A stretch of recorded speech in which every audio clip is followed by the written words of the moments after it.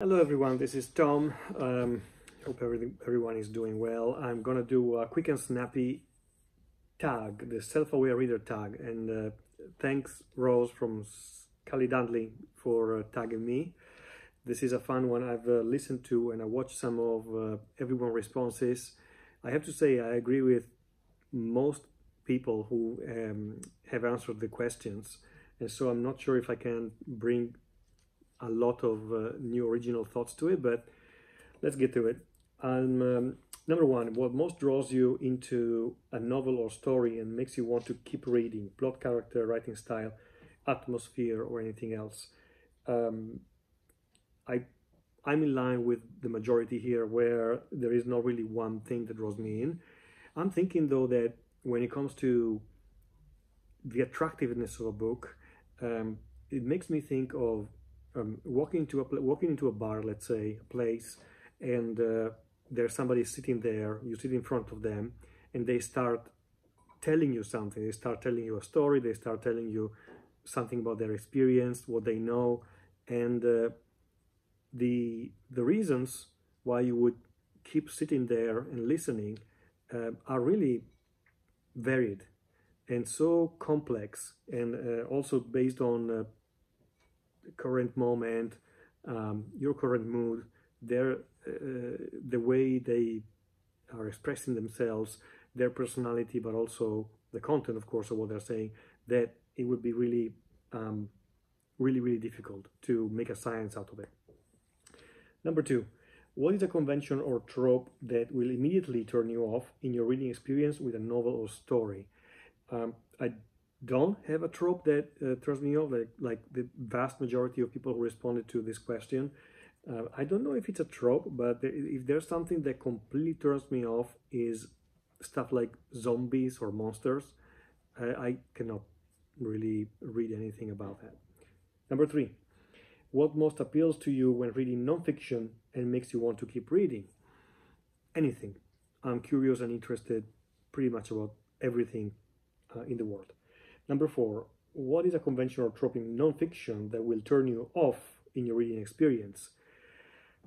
Basically, whenever the author is going on about themselves, when they're actually supposed to talk about something else that is not themselves.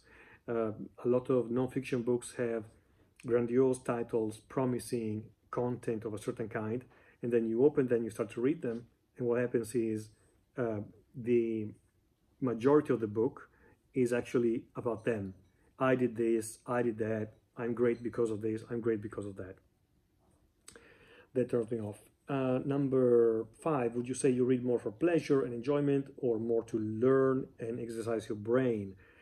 Again, like most people that I answered this question, I think it's really a merge of the two. In my case, I certainly learn from reading. I don't really have a great memory, I have to say. So whenever I read to exercise my brain, it's great. But then I really need to write things down if I want to remember them. Number six, what type of books are you likely to rate more highly and enjoy more overall? Brain candy or brain protein books? It's very connected. The brain protein is a lot of enjoyment for me. There are a lot of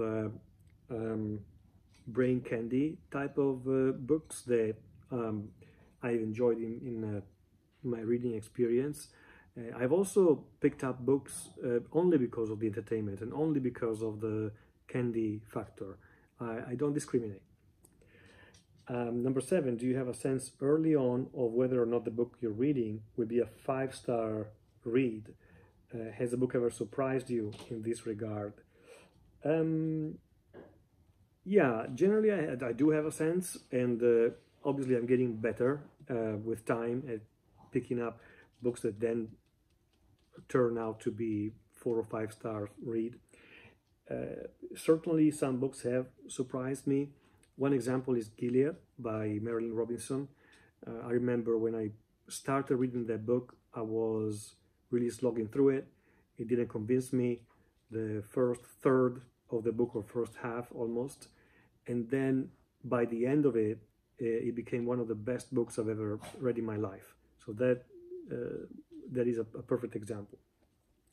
Number 8, considering books that you've rated 5 stars in the past, do you think you would feel the same way about them now? Why or why not?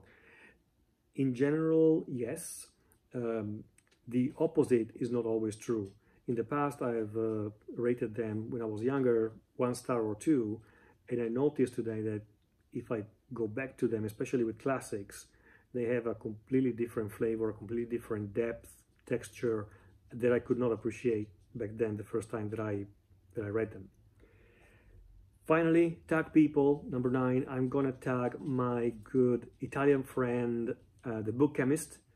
I think he's in England, and he's got a great channel. So shout out to the book chemist, and thanks everyone for watching.